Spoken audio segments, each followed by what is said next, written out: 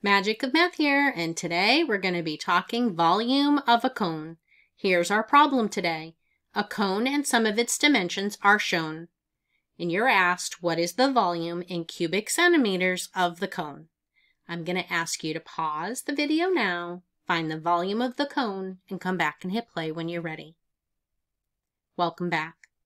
So again, just to verify, we're finding volume, and we have a cone. Volume of a cone is equal to 1/3 pi r squared h.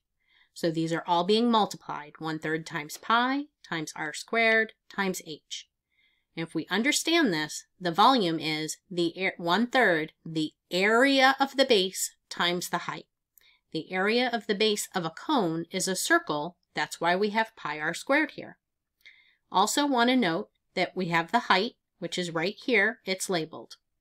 So we know that we're finding the area of our circular base, and we're multiplying by the height, and then multiplying by 1/3.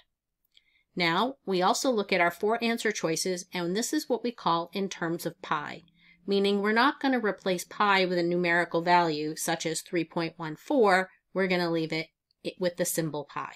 So again, in math, we call that in terms of pi. So we're not going to multiply by pi. We're going to leave the symbol in our answer. So let's begin by saying we know that we're going to bring down our 1/3 and our pi, but we have to identify what this r squared is. When we look at our circle, we have r is our radius. Your radius is half of your diameter.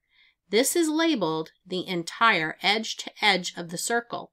So that means it's the diameter is 10 and the radius would be 5. So we're going to say r squared is 5 squared. And our height, h, is 18.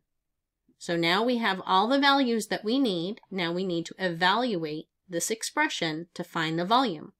So again, we're going to bring down our 1/3 times pi, and we're going to do 5 squared. 5 squared is 5 times 5, which is 25, and multiply by 18. Now you don't even need a calculator for this. We're going to do 1/3 of 8. 1/3 of 8 is 6. And then 6 times 25 is 150, and we have our pi. So 150 pi is our volume, and that is answer choice B. Thanks for joining me today to determine the volume of the cone. 1/3 the area of our circular base times the height. And that's the magic of math, where we continue to master math one video at a time. I hope you'll come back soon, and have a great day.